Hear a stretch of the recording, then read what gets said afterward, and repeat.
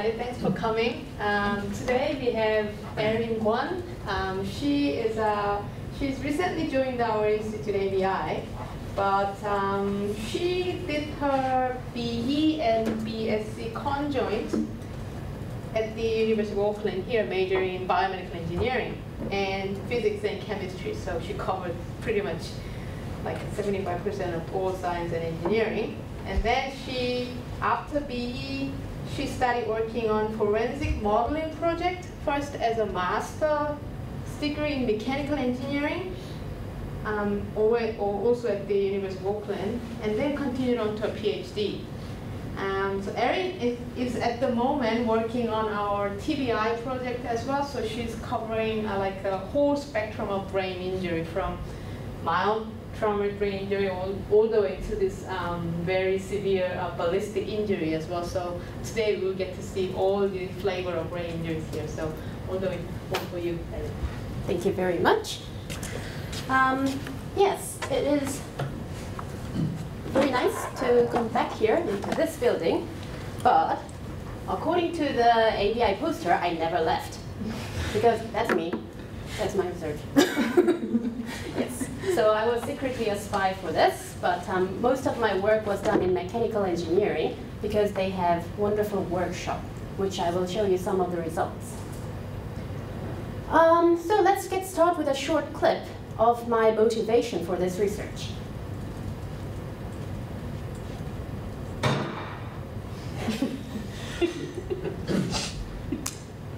As you can see, no human was harmed in making of that clip.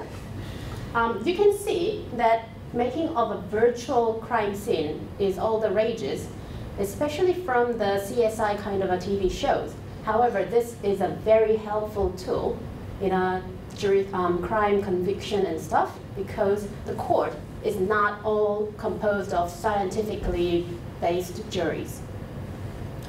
So forensic science has an inherent problem of doing an accurate crime scene reconstruction of the events that happened without knowing what actually happened. And sometimes the people who are supposed to tell you what happened are not really alive. Objectivity, that your story or whatever has to be stand alone scientific at court, and everybody has to be able to question it, and you have to be able to defend your theory. Lastly, the visualization is a very powerful tool when it comes to a layperson presentation. So I wanted to make a good model for forensic science. For now, in terms of blood spatter evidence, you will see something like this, lots of strings hanging from all around the walls and stuff. This is actually scientifically accurate. I've been to a workshop and seen like how these are done. However, this takes a lot of effort in crime scene reconstruction. Imagine attaching every single string to like a single droplet of things. Takes hours, if not days. Objectivity is of a question because depending on the analyst, you will get slightly different results. It's almost verging onto an art rather than science.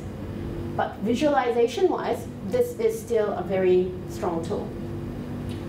The current development in crime scene reconstruction is to use augmented reality, which helps the objectivity and ease the pain of crime scene reconstruction. So, a good model that I'm trying to reconstruct answers all the forensic problems, will have good biofidelity, as well as accessible. If your model is not readily accessible, you can't use it. And good preservation in terms of crime scene geometry and the evidence. Why am I concerned about crime scene conservation and evidence? Because if you run a DNA test, every time you run a test, you use up the evidence. So you have to think about conservation of those things as well. Also has to be adaptable because no two cases are identical. And cost effectiveness and efficiency is an obvious requirement. So I can't construct a whole body model for everything, so I had to narrow it down first. So I was interested in blood spatter evidence, and to be more specific, something called backspatter. So when you see movies and you get a headshot, you see a massive blood spattered to the other side of the shooter. However, there is a small amount of blood spattered backwards towards the shooter, which is called the back spatter. This spatter can land on the shooter, establishing a biological link between the victim and the shooter, which determines the guilt. The absence of it can actually validate whether something was a staged homicide or an actual genuine suicide. So back spatter actually has a huge evidential value, but study of it has been limited due to the lack of model. Because in order to research back spatter, you have to have a model to recreate it, because you really can't experiment with humans. However, due to the high-speed nature of this impact, the back spatter mechanisms are not 100% validated. So far, the proposed mechanisms of back spatter generations are subcutaneous gas pockets, which happens when you get shot point blank. The exhaust gas goes in between the skin and the bone, expands and ejects everything out the other way as well. And something called tail splash, when a bullet enters the body or the target, the material splashes back at the tail of the bullet. And something called temporary cavity collapse, which the temporary cavity is created by bullets passing, collapses, therefore ejects the material out back. So these two are the mechanisms that I was interested in. We didn't try the subcutaneous gas pockets, so I can finish and graduate in time. I'll show you a video illustrating the tail splash and the temporary cavity collapse. So this is the bullet from the left-hand side going through a half a head model, which has gelatin brain, a bone layer, and a skin layer. So the material that's spattered right now is the tail splash, and as the brain collapses, you will see the temporary cavity back spatter. So these can travel anywhere up to about 1 meter or so, and if you were shooting something near that, you might be have those little blood droplets deposited onto you. So, in terms of modeling, when human is out of question, you have to resort to these three main avenues of modeling: the animal, physical, or computational model. I did some animal modeling, generally to see what's important, what factors influence back spatter generation. Can we use sheep instead of human? Or does it have to be human? Those are the questions that I've answered using the animal model. So I've harvested 19 sheep heads as part of another research, thanks to ligands. These animals were very carefully controlled, and you can actually know how many days they were old and like which lineage they came from, so they were all from the same species and everything. There were female and male, so I was able to do the sex contrast. The variables I've recorded, I've used two different bullet types: the 9mm full metal jacket bullet, which is the standard ammunition for American police, and a .22 caliber long-range rifle.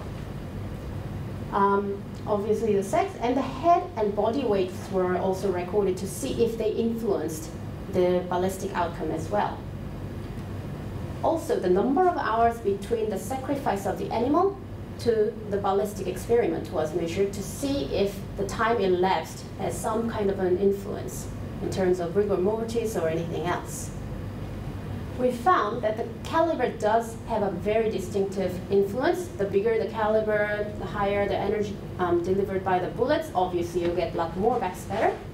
However, the species actually made a difference. I had access to a pig study that used both live and dead pigs, and was able to contrast my sheep study with that. Both pig and sheep showed quite a different back spattering behavior in terms of timing of the spatter and the manner. The head size also showed a difference. Larger the head size, the larger the temporary cavity created, therefore a little more back spatter. Sex was the same thing, because female tends to have a slightly smaller head, therefore it's kind of double correlation with the head size. Another interesting thing was mortality state. A live animal showed a very different result to any of the sacrificed animal in terms of the composition of backspatter materials. So as part of animal model result, we can establish that we need something that is close to human geometry, because that is important, and something that replicates a live person's state. So I started constructing a physical model. I started something simple, a box. This box has about a similar volume as average female intracranial volume, filled with gelatin brain, and has bone layer and skin layer at the either end of the cap to simulate a brain, encased in a skull. The materials were validated to be similar to biological materials in terms of ballistic behaviors through my master's research, so we're not just going to trust that, because I've got the degree.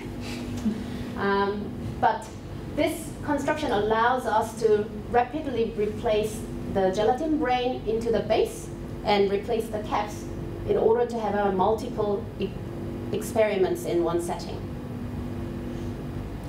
Also, we were able to digitize a whole head of an individual. We had about 100 MRI, and of the MRI we've selected for female and of a certain age based on a statistics that's mostly likely to get shot. So this is the person that we ended up with. The resolution was 0.9 millimeter, which meant 176 slides were used in order to create this model. So you've digitized the brain, skull, and the skin layers separate. I didn't go into the levels of like blood vessels and different lobes of the brain, thinking this was sufficient. After 3D printing, you get something like that. So these are the actual physical molds for the brain, the skull, and the skin. These will all nest inside each other to create the final model, the sample. The nice thing about casting is you're going to get the same geometry again and again, which kind of solves the repeatability of the sample. So you can see that there is a wax brain that you cast a skull, and you melt out the wax, you will get a internal cavity that's shaped like a brain, and then you cast a skin layer on top of those skulls. And as a final step, you fill the cavity with the gelatin that has been calibrated to be similar to an actual brain. Then you get these samples of heads. So what do you do next when you have samples as you ship them? I was able to use the firing range in DSR. The sample is set up, secured, and high-speed video is recording the whole ballistic event. And we were using 9mm Glock mainly for this experimental round. We did not use .22 caliber to reduce the number of variables. So that's the sample, camera, and the gun, if you can't really distinguish it from the background. And I can say it's kind of verging onto like a very human biofidelic resemblance. Let's have a look at some of the high-speed video results. These were filmed at 30,000 frames a second.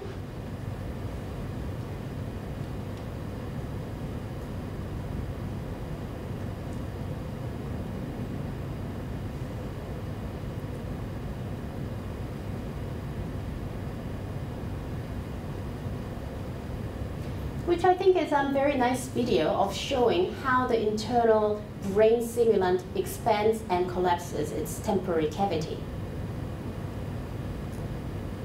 the actual physical model, you won't be able to see the internal cavity expanding and collapse due to the opacity of the model, but you can still see the entry and exit and the spatter.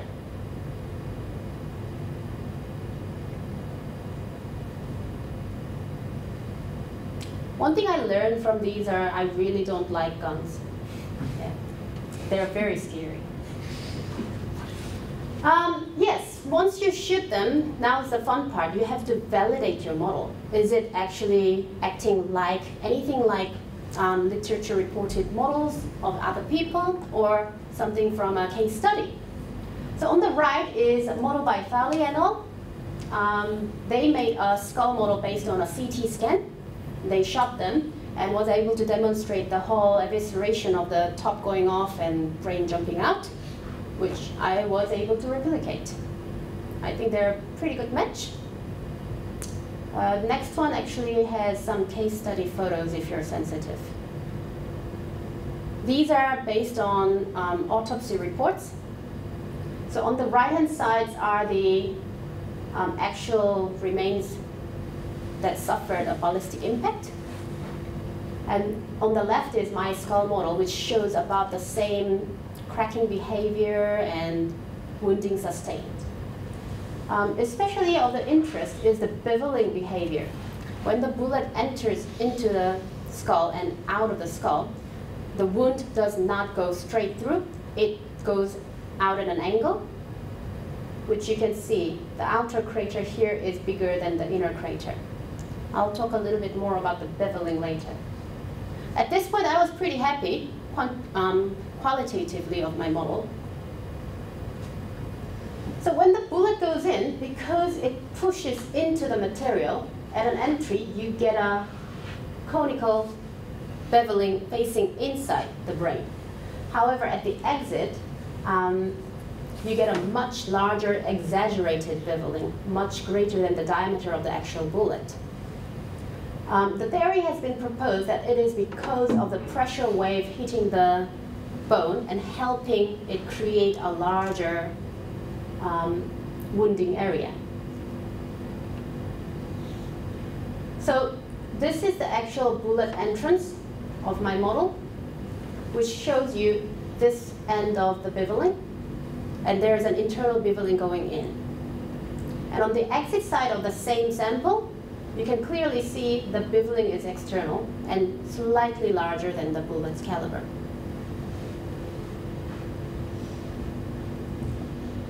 So I was developing a computational model concurrently as well. When I say computational model, a lot of people think of something like this. A finite element model, encased or divided into meshes of elements, and you input the initial conditions and you simulate the what's going to happen potentially from the initial conditions. However, this is not very suitable for ballistic spatter study because finite elements cannot spatter. It's an interconnected mesh.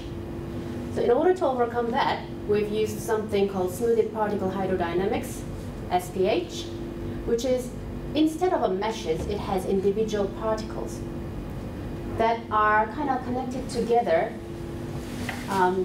using the smoothing function.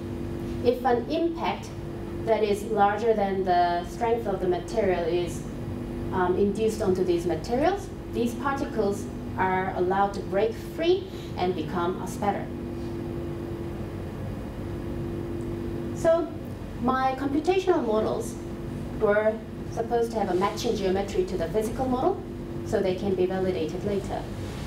So remember my physical box that had a brain inside and a little cap at the end? That's what the computational geometry looks like for the box. And for the MRI, I just recycled the MRI geometry in order to have an SPH model. The model was at, model had a pin boundary condition at the neck, so it was allowed to like move or sway a little as the bullet impacted it. The brain was modeled as a viscoelastic solid, and skull isotropic elastic failure, so it was allowed to brittly crack and crumble. And then the skin was modeled as a hyperelastic rubber. So to give you an idea of the sizes and time consumption of these models, finite element is much lighter in terms of CPU hours, and they're very economic. So if I had my particles sized at 2 millimeters, it takes about 47 hours to run. And if you just zone in on and on and on, it just gets ridiculously large in terms of file size and time to solve the model. So instead of like a cool ballistic shooting experimental photo, that's all you see for days at an end. So it's not very exciting, I understand. But let's have a look at some of the results in comparison to the physical model that I did. So that's the computational box on the left and the physical box on the right.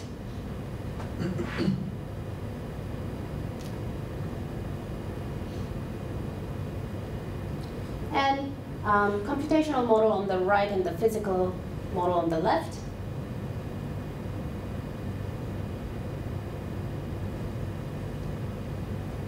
The SPH model was very successful in generating both the back spatter and the forward spatter.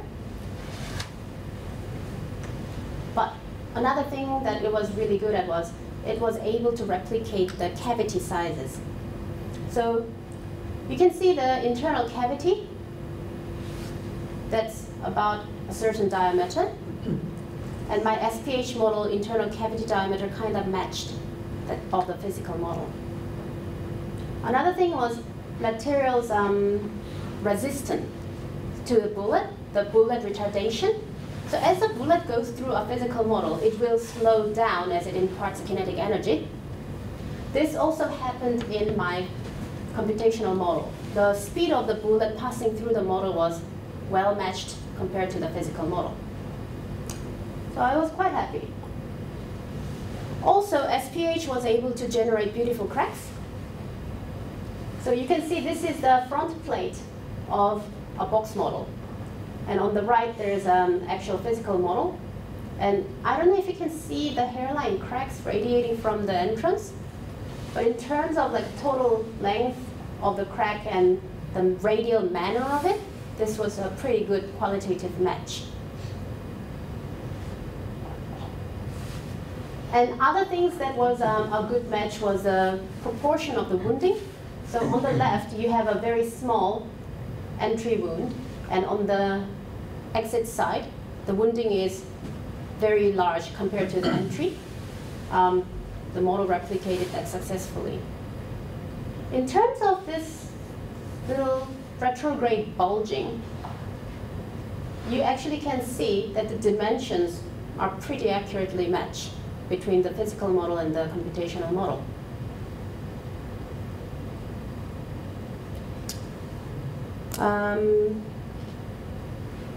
Yeah, that's a video. Another reason why I wanted a box was because I wanted to see what's happening inside, to see whether the timing of the brain temporary cavity collapsing can be correlated to the backspatter generation, therefore giving you a scientific evidence for the mechanism. And you can actually see that the computational model cavity behavior and the brain box cavity behavior is very well matched as well. So I was, in general, very happy with both the physical and the computational model.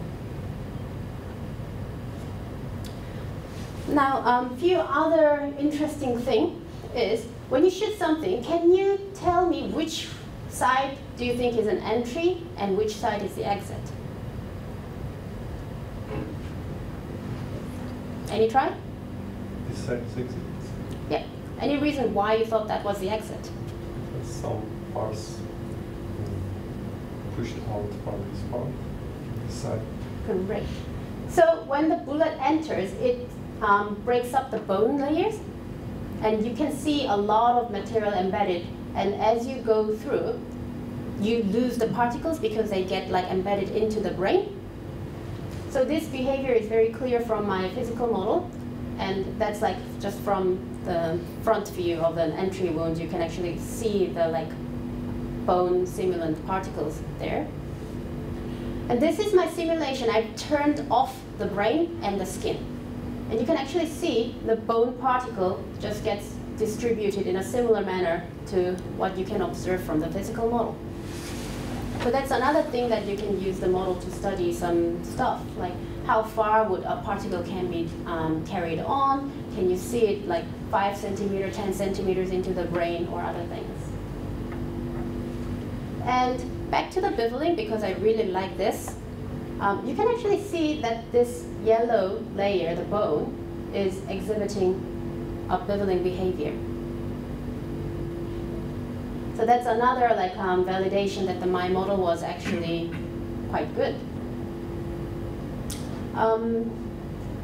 For some numbers, I've calculated some typical average velocities of the particles ejected in terms of backspatter.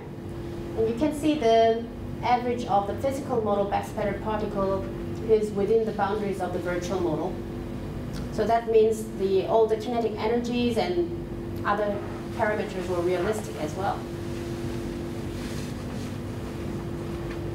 If you remember this introduction study, I was talking about backspatter mechanisms of tail splash and temporary cavity. You can actually have a proof of tail splash and temporary cavity being the backspatter mechanisms when you have a look at these distribution. So these open, empty circles are the subcutaneous temporary cavity, the little coning at the entry of the skin collapsing. And you can see the primary backspatter are all within that collapsing. There's nothing outside of this time frame. Therefore, this must be the propelling mechanism for this primary backspatter.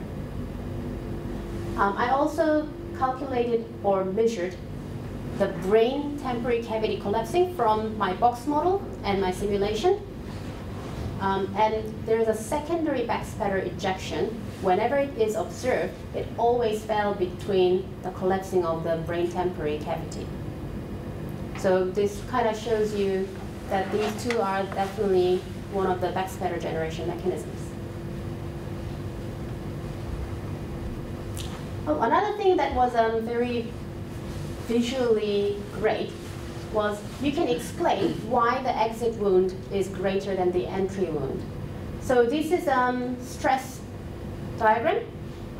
So as you can see, the bullet is propagating through the model. You see a little stress wave front. It hits the exit side bone before the bullet hits it, conditioning it. So when the bullet actually contacts it, it kind of breaks off and just exaggerates the wounding. You can't really do a stress study in terms of physical models, so this is a great way of visualizing what's actually happening.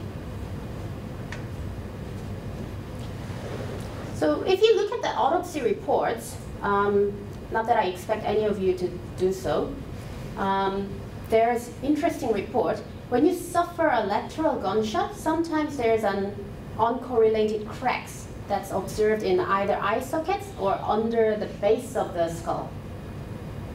And people just explain that these are the typical things that you can expect from a gunshot injury to the head. However, the bullet was nowhere near the crack. But the simulation actually can show you that as the bullet goes in, this is from the sagittal section, the midplane, the stress wave travels through the skull first and kind of concentrates in the areas of where the major cracks are found, the cracks that are not attached to the initial impact site. These are the side view. As the bullet goes through, you can see the skull stressing. This actually has something to do with the crack propagation. The skull crack always runs from the entry to the exit, never the other way. So what's so important about that is you can tell the entry from the exit wound by looking at those crack directions. So Sometimes when you suffer multiple blows, it's important where the bullet was coming from and to, because it's so fragmented. But now you can establish that the crack is running from the entry to the exit always because of the pre-running stress wave. So I did a little bit of a trajectory plotting using the data generated from my simulation. So I've generated the particles of forward and back spattered particles from my simulation. I've exported the location coordinate and the velocity vector and inputted drag, air resistance, and gravity, which plots a potential trajectory. And you can overlay it onto a geometry of a room or any virtual crime scene or crime scene scans to generate potential areas of interest. This may not be an exact point where you will find something. However, this will give you the proximity of how far you should be expecting if this actually happened. So this can be a very good validation tool of a crime scene reconstruction. So, did my model satisfy all these initial premises? I think the last trajectory plotting does the job of crime scene reconstruction or of running the scenarios. Objectivity, yes. Doesn't matter whoever runs these simulations, the results will always be the same. And I think the visualization is excellent. So therefore, my model answers all forensic problems, has high biofidelity. It's accessible, especially the virtual model, the computational model you can just access anywhere from the globe through internet. My physical model, you can just ship it to another country in a matter of days and they can set up experiment. Both models do not alter the scene or the evidence in any way, so the preservation of both are excellent. The models can be set up in a different ways to impact in any direction because it has actually true thickness and all the material properties and everything right. So it doesn't really matter whether you impact the brain from the left to the right, underneath, or the top. Cost effectiveness. It's slightly cheaper than actually purchasing animals and trying to set up an experiment and those things. So you have to trust me that it is slightly cheaper. Efficiency, I think these are far more efficient than trying to attach strings to every individual droplets of a crime scene. So I've just told you a lot about something that you don't know. So I wanted to show where this research is sitting. So this is like 2005 research. That's the physical model that's like the most advanced reported in literature. It's great. It's based on CT scans and stuff, but it was constructed in a two-part. So whenever you shoot at it, the scene kind of tends to explode first, and I don't know if that's really realistic. And you can see it's lacking skin. I think skin does something to hold everything together. So I think you would like a skin in your model. In terms of simulation, nobody did SPH model before. They tried to construct FEM models in order to study concussion and study how valid a ballistic helmet and other things are. So they're pretty good resolution. However, my model of 1 millimeter is by far the most fine in terms of particle size or mesh size. So you can see that my results compare quite well to current literature. Oh, and after all this, what happens to the research? I was thinking there's a future application. So first, obviously, you can incorporate this model into some kind of a forensic application, but there are many others. Not in this country, but maybe in America. If you survive a headshot, the first thing to do is cut out as much of your brain as possible because tissue necrosis is worse than losing a chunk of your brain. However, if you can use this simulation to more accurately refine an area of damage, you might be able to inform the surgeons, no, you don't have to cut the whole chunk out, just cut about this much. Obviously, defense or sports or recreational shooting, you want the defensive gear, and this will be an excellent model to put the gear and test it out physically or in terms of computational simulation, which will feed back to governmental regulation being set up. In America, if you want to change your standard ammunition, which one is more safe for human, those things can be conducted using these models. Last but not least, hunting, which is the most humane bullet to kill something, is also a valid question if you're a hunter. So there's opportunities in all those fields if you have your model right. This research wouldn't have happened with helps from all these people. NASI provided the computing resources, and Department of Engineering Science and ABI obviously supported my research through excellent supervision. Liggins Institute provided animal models, and ESR were the primary source of funding and firing range. And all my physical models were constructed using the Center of Advanced Composite Materials laboratories. And these are all my acknowledgements. So there's a lot of people involved. But this is where my funding primarily came from. They gave funding to ESR, which in turn handed it to me. So the whole thing is sponsored by Americans. Yeah, no wonder why. So I think it's safe to see if you guys have any questions.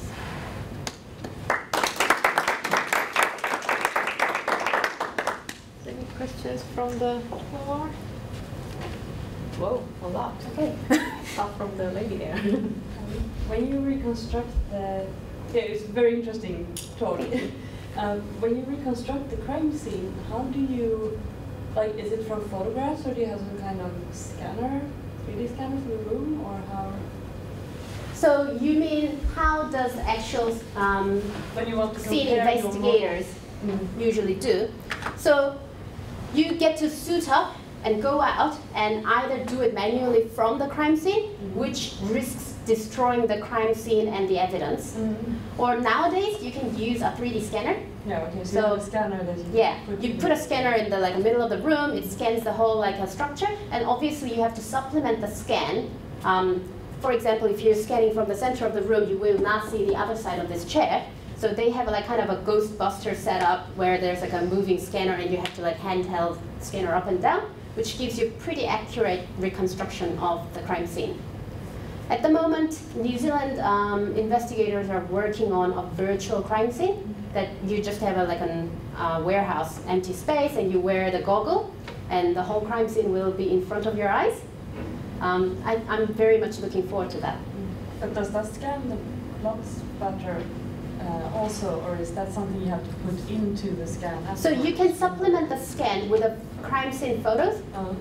And at this stage, I think you have to supplement those details because the resolution of the scanner might not be able to see all those different background. If you have a blood on a black carpet, I don't know if the scanner or even human eyes can see it. So yeah. Thank you very much for the great talk. How did you decide the material property, physical properties of the different components of your physical model? Like you mentioned viscoelastic model for the skin, or for the bone, hyperelastic model for the rubber for the skin. Did you find it in the literature, or did you test the material properties? Yes, all the values, the model equation, the constitutive model equation itself was found from literature. And for example, for the skin, we tried the Ogden and Mooney-Rivlin and those different models and see which one produced the most matchable result to the physical models. The numbers that you plug into the equation was actually acquired through mechanical testing of the sample materials. But that was not part of this PhD. So yeah, so I noticed that the gel that you used to simulate the brain was based on characteristics of the brain tissue and similar with the skin, but the bone component of your model was that specifically based on a bone constitutive model, or that was just like a plastic composite? For the simulation? Yeah, for the physical model that you for the physical model. Yeah. So it was a polyurethane composite with a high density powder to create the right kind of a beveling and the cracking behavior. So it's like a home, we developed it, but that was part of somebody else's project. Yeah. And I just poached their result. So that was designed sort of heuristically to replicate the, I guess, sort of the effects that you'd get from a gunshot impact to bone, but it wasn't explicitly based on bone in the way it was designed in the constitutive model.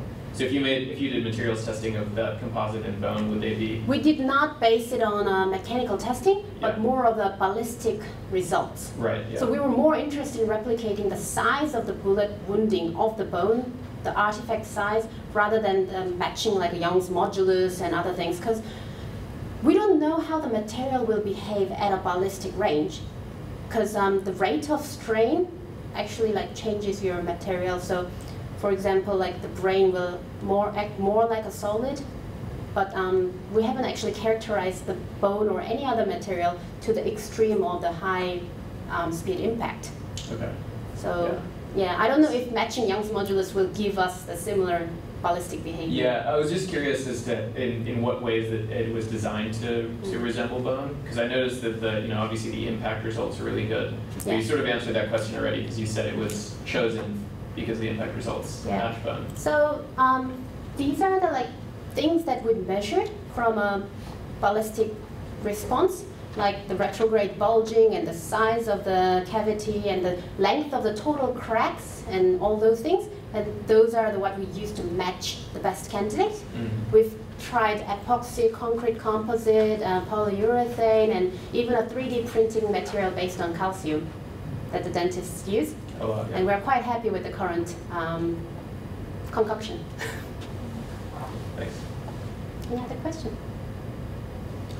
Thanks for the talk. It was a really interesting topic. Thank you. But so in terms of your computational models, that computational model that you developed, did you take into account the Coriolis effect of the bullet inside the tissue, or was just? What do you mean by Coriolistic? Because the bullet doesn't go just straight forward. It's sort of rotating towards the axis. Yeah. And so I think it really contributes to the forwards pattern, I think, because of I think it because you were interested in the bevel shaped from the outside as well. So I think that contributes. Did you take that into account as well in your model? That's very good thinking, because I had the exact same question after 2 years into the PhD. I looked up. Somebody actually measured how many turns you would do as you progress through the thing, and the number of turns weren't significant enough. So bullet is not crazily turning as you go through. It only do like a one revolution barely. Traveling really fast. It just So in terms of a linear and radial speed, this speed does not go even anywhere close to the linear speed of hundreds of meters per second. Yeah. Oh, thanks. That's a good question, right? Yeah. Did you have another question? Yeah, I was thinking about the physical model, the one that you nest inside of each other. Oh, yeah. Did you have, between the different layers of it, did you have liquid, or was it air, or do they fit perfectly together? So we had a bit of a generations of models before we actually got to the final model that I showed you. So where's the slide? Because I'm thinking the brain has a lot of cerebrospinal fluid. Yeah. And blood, for example. But okay. I went very down. Actually, I can't find the slide.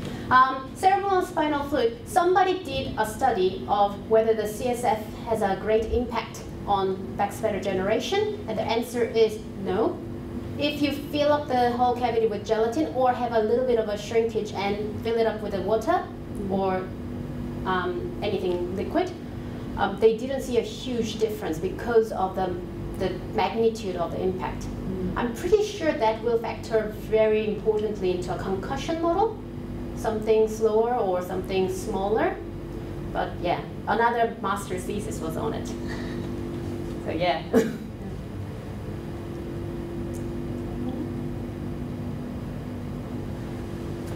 For your crime scene generation at the end, how did you create those paths?